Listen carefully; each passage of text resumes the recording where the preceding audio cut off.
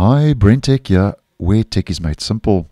So as posted earlier today, Microsoft is busy rolling out this year's annual feature update for Windows 11, which is version 23H2.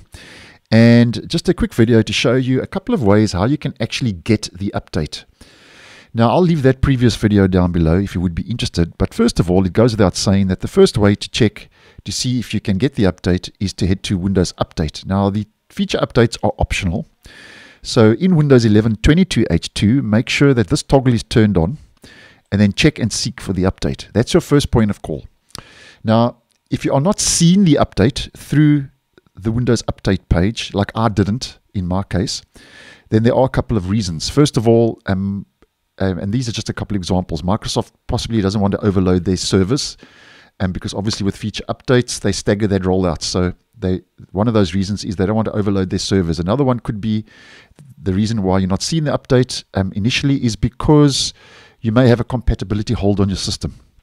There could be a little problem that Microsoft has to sort out through Windows Update, and obviously then they are stopping the update from going out to your device to obviously ensure a stable and successful update process. And then another one could be if they just staggering it out in different regions, which they are known to do with the feature updates. Now, as mentioned, I didn't see the update on my Windows Update page. So a couple of other things you can try, like I did, is you can head over to the Windows 11 download page over on Microsoft's website, where you can see this has been upgraded now to Windows 11 2023 update version 23H2.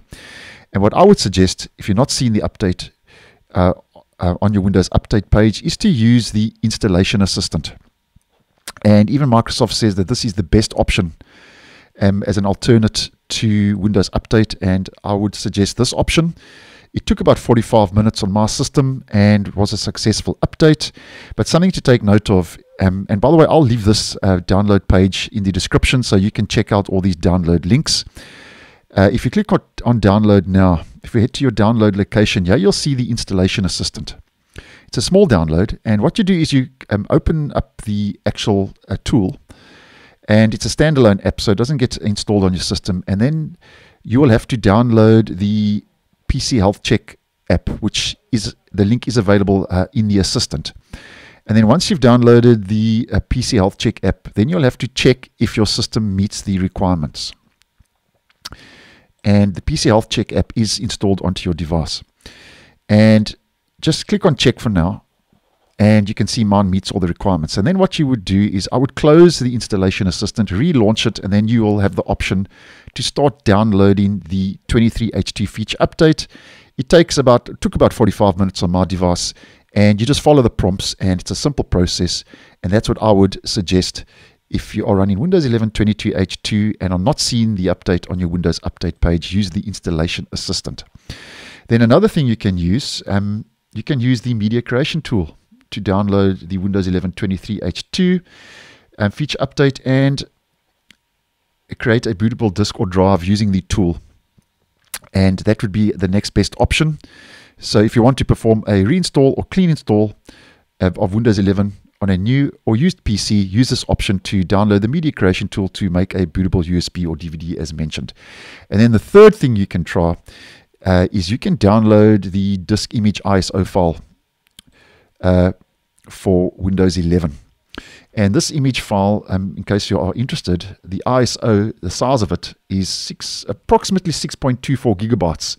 And that will include the build 22631.2428, which is the actual 23H2 OS build for the feature update. And then once you've downloaded the ISO file, as mentioned, just over 6 gigabytes in size, you can put that on a thumb drive or a flash drive, whatever it's called in your region, or you can also use Rufus, which is a third-party app to install Windows 11 as another option. So those are a couple of different options. And as mentioned, I would suggest using the installation assistant. That would be your next best approach.